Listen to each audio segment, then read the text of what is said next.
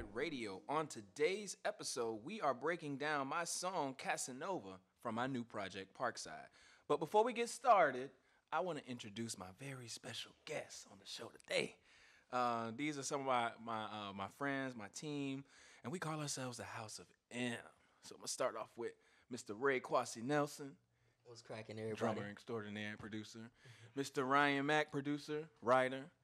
And we also have Mr. Taj Wilkes, producer. So, y'all tell me a little bit about yourselves. Taj, we've been working together for many years now. It's been a long time. Yeah. A lot of good stuff. We just growing. And thanks for having me on.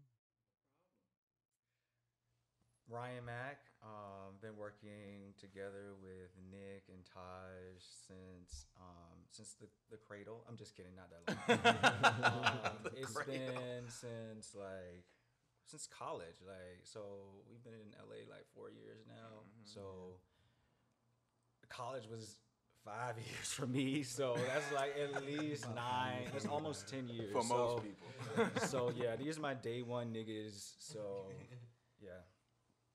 All right. Gang. Mr. Quasi. What's cracking, everybody? It's Ray Quasi Nelson. I've been working with these amazing fellas since they've been in LA. I've known them for a while. We all went to school together. The illustrious Florida A&M University, the #1 HBCU in the world. Amen. Of course. So known them for a while. Same fraternity. And I moved out to LA, and then they followed probably a year later. And then, so since then we've been locked and loaded. We've been doing it.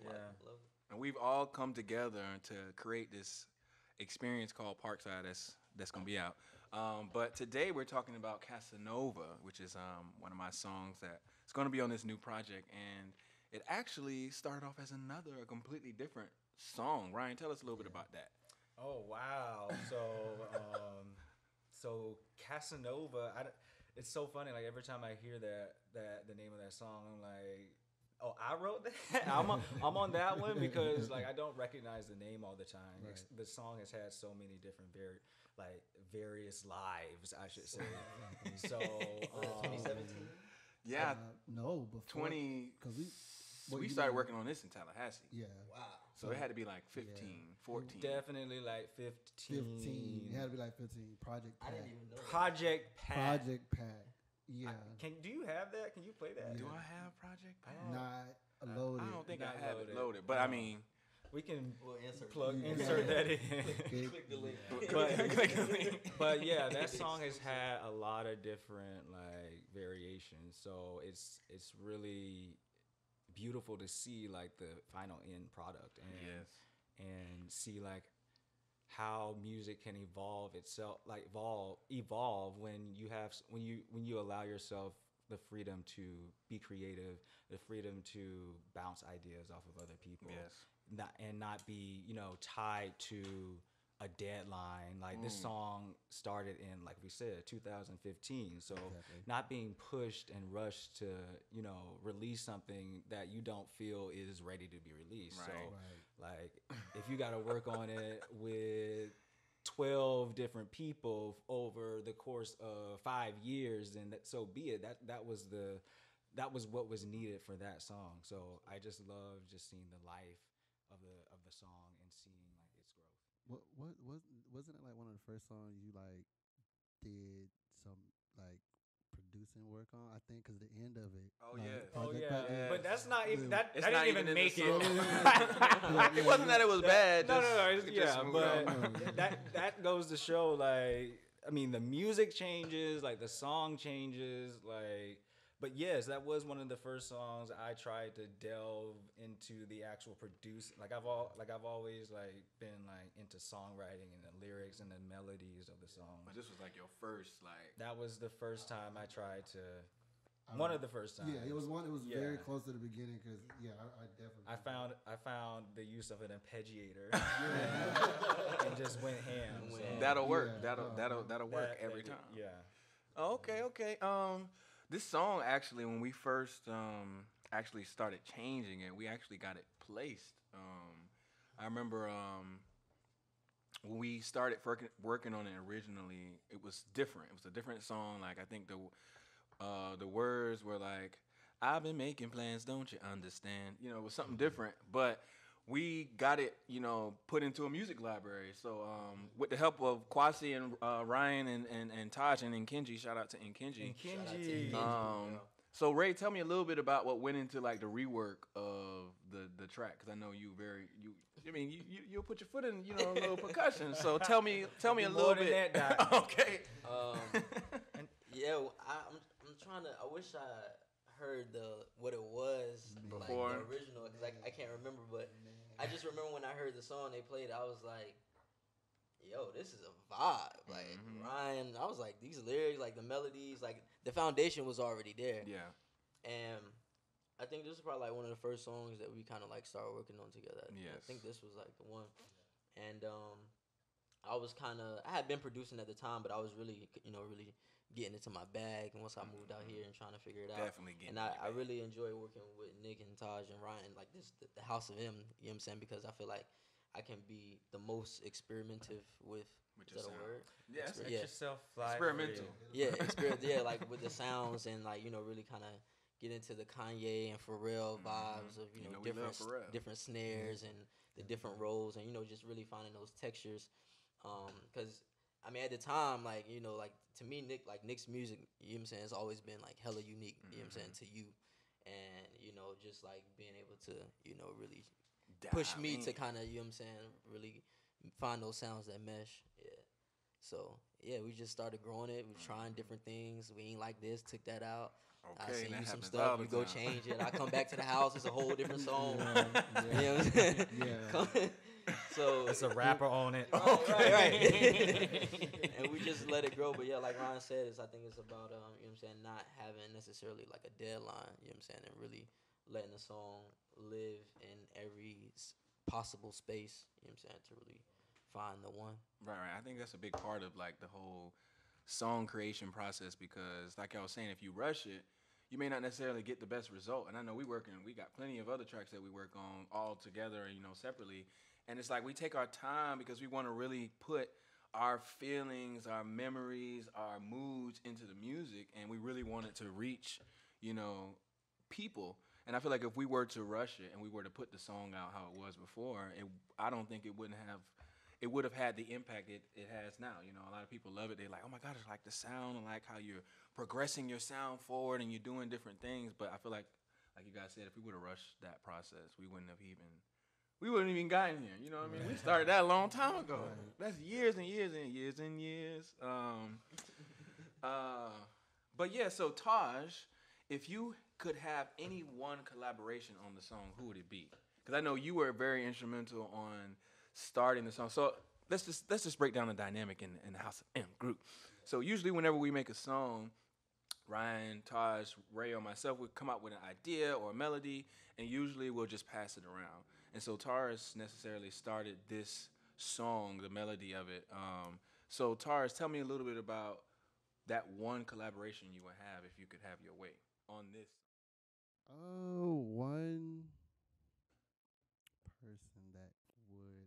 One person that I choose to feature on it. Is that what you're saying? Collaboration? Or to collaborate with?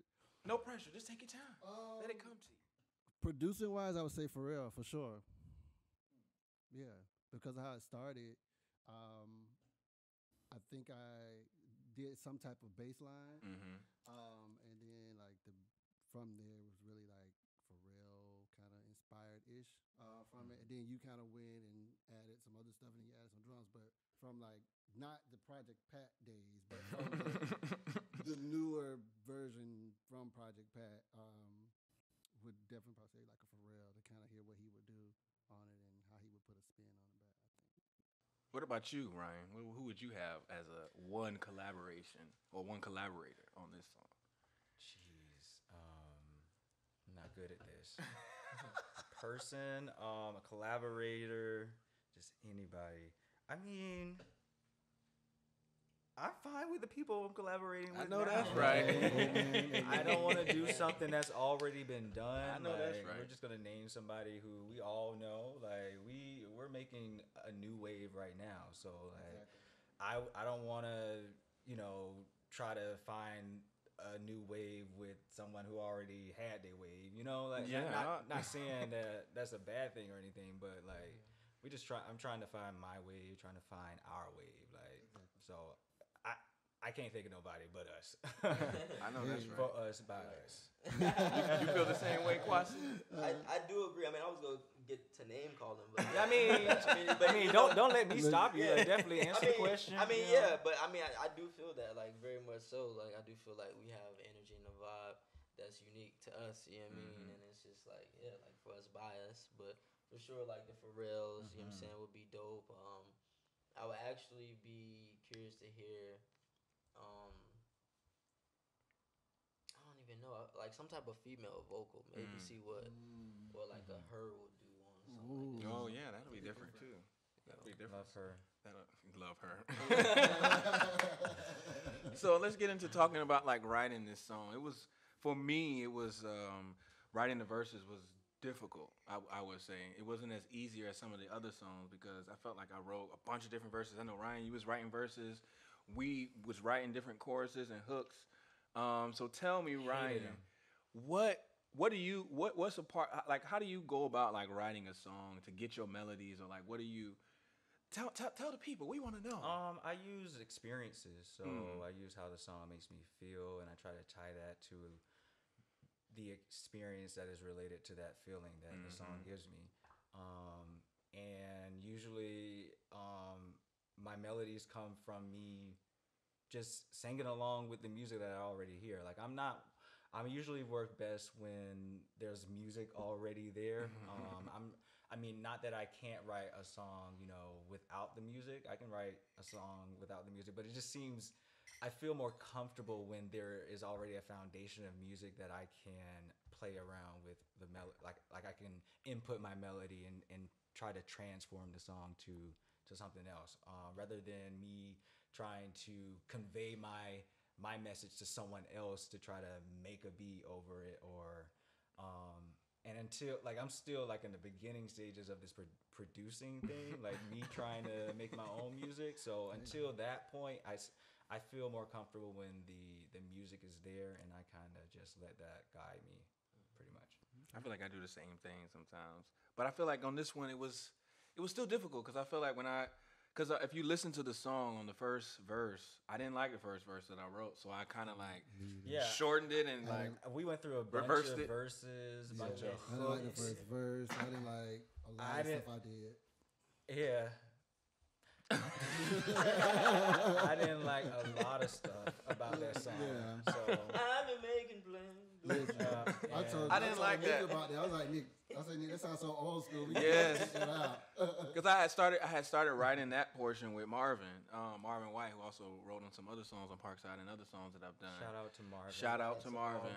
But I was like, Starving Marvin. But I was saying to myself, like, I like it, but it doesn't feel like it fits the song. It doesn't feel like it fits it. So, but the second verse, falling in love, that's the wrong way. You should choose my way. Think of yourself as Beyonce. Y'all know I love Beyonce. So I feel like when I got into the point to write that second verse, I did what you said. I kind of like tapped into some memories, and I really tapped into what is the song saying and what does the song require of me. So to Ray, tell us a little bit about how you go about like creating your parts in the song, like when you pick your sounds or when you pick your melodies or you pick your sections. Tell me, what do how do you go about doing that? And what do you do when you make something you don't like? Right.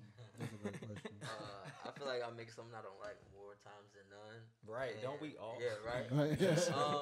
But I mean, it just depends what space. Sometimes I'll answer your question first. But depending on the space, like sometimes I just, you just go on to the next. But sometimes it's really, you really gotta kind of push through. You have those push through sessions when you like, okay, I know this ain't working, but like I really want to make this work, and you really just kind of stay at it. You know what I'm saying? Sometimes it's, I like to take my time sometimes. Like I know people are into the quick, and the quick is cool. Shout out 20-minute cookup. You know what I mean? Which is cool, but a lot of times I like to take my time. Make sure I find the right sounds. I'm around like a really one of my best friends is like a really dope producer. Shout out to Jahan. So really just being around him, studying, J-Sweet. you know, what he does, and like the simplicity in his sounds, where you know it's like he's really just tries to find like 3 to 4, you know, drum percussion sounds, and really just make those stick in the music. You know what I mean? So I really kind of try to take that approach, but even with your music, a lot of times I feel like it calls for more, you know. So with your stuff, I kind of try to find those layers, you know, like those kind of percussive, you know, kind of stick, like kind of like the Kanye vibes where you have like these percussive layers under the music, throw a filter on it and kind of let it, and really make the drums, you know, hit. So yeah, I like to take my time, you know, sometimes, especially when we working on the stuff like the song we did yesterday, you know what I'm saying? Just reborn. Reborn. Rebirth. Yeah, Tarj, tell me a little bit about what inspired you to make this song, if I didn't ask that already. Inspired me to make Casanova. Because it was called something else before, wasn't it? Project Pat? Yeah. It was and then we Project named it Pat. something else. I don't even remember what it was before that. Yeah. Oh man. What to do? Was it What to do? No, that was like one of the. Now I know. But, so many names. Yeah. So with Project Pat though, like when I started with Project Pat, I would call myself like during that time, I was still kind of new producing. So I called myself trying to learn how to use 808s and stuff. So it sucked ass, but I tried it. That's why you hear like some weak ass 808s in it from that project. And we was using stock sounds. Yes, oh my God. We didn't know. It out. I had no idea what the fuck it was. Those sounds were I had so no stock. idea. Jesus, so stop. But then I always like, you know, like I like padded sounds and melodies. So like chords and melodies. So I like that. So that's why we got part of it in there. But that's what I just kind of put things I like whenever I'm making music. I just really put what I like, honestly. But then when we did Casanova, as we know it now, I don't know what the name of the fucking song was. I don't know what the fuck the name of the song is, but we only called it Project Pat, I think. Yeah, we never came up with a name. Casanova, we had an original name for that. I feel like it was the name before Casanova. It had to be something. I don't know what it was. But It'd be so many names with these songs. Whatever it was, whatever that was, for that one, I really just wanted to, because it didn't start so percussive, which was, it was very much, if I'm doing something, I'm like, you know, drums are probably my weak suit, but like, I'm usually going to stick to a good, strong bass line and some chords. That's what I'm going to give you. And some melody around that, like, whatever. So that's what it was. So I just took what I liked, which was a bass line. And I remember asking you, I was like, Nick, come listen to this bass line. And if you think it need to change. Because I went through probably about 2 or 3 different bass lines with that. And you came in and you did some stuff with the bass line. And I had the chorus, I mean, I think the same chords are still there pretty much. I probably chopped them up a little bit and, you know, played with the rhythm a little bit. But the chord structure's still there. The bass line's still there for the most part. And then you came My favorite sound in there was that synth. No, that comes in on the chorus. Oh, wow. Yes, I had that. I don't know what. I had added that. Wow. That thing made me just feel like I'm in space. Yeah, that's good. Yeah. Space. Put your mask on. But that goes back to the importance of what you said, like that sound selection, like choosing sounds that people can actually feel or taste or smell or touch or whatever. Exactly. I think that's super critical to the sound. Anybody else got any other things they want to drop? Some secret? I just want to do a pause for the cause. Postmates took the order from black restaurants off their Oh main my goodness. feast. We got to get that. We got to get that solved. It probably has something to do with Uber. Oh yeah, Uber did buy them. Uber done bought them and stuff. As you were. As I was. Stay woke. Stay woke, folks. Stay woke. Nick, for you, do you like you asked everybody else about collaborating with somebody who would you're a good collaborator or feature on this song? Beyonce all day long. Okay. I feel like, especially the section. That's a cop out, Nick. Everybody wants. I don't think it's a cop out because I feel like I was inspired, especially on the bridge with the I feel like that was very like Beyonce inspired, just because I respect the hustle she has for her craft, for her voice, for her lyrics, for her albums, for her visuals. It just seems like everything is purposeful, and it seems like she's doing it because she really connects to it. So when I got to that section and I heard how the music was going, I was like, instead of trying to sing on the bridge, let me just do some little harmonies, you know, a little and then ooh. Yeah. And I was thinking about Egypt in that particular section. So like when you hear it, just close your eyes and you'll start to see like, because that part is saying meet me in the blue and all that stuff. So in Egypt they have this blue stone that they used to wear. You can look it up. But I was thinking about blue. What's it called? Lapis lazuli. Lapis lazuli. Okay. Y'all go and research that. But that was what I was thinking about in that section. But anybody got anything else for this? I'm good. I'm good too. I really had a great time creating this song with you guys. Yeah. Oh, I wanted to say, like I want to reiterate that I really love the transformation of the song, like, because we heard like I didn't write that song to that song. You know what I'm saying? Like, so it's just amazing to see something like just be like you said, rebirthed into something else, like reimagined. So I remember when I first heard like that pre-chorus, like that pre-chorus, honey. Remember that I told ya. When that beat drop out, like I'm like, who did what? Like, oh my god. That wasn't even a thing when we first made it. Was not people doing that. That was not. It was not a huge thing. That's so crazy. Yeah, but I just love how sound can evolve if you allow it to. And that's the gem I would drop for all the creators out there. Just give your songs, you know, the space to grow as a song. You know what I mean? Mm-hmm.